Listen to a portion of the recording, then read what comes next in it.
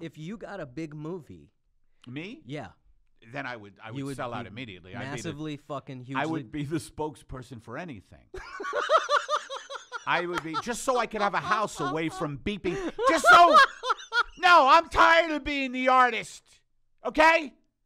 I just want a house now away from beeping trucks. I want to live in Westwood Village and trundle down to a coffee shop and go, hello, Al. Like I'll know the baristas' names and I'll call them baristas.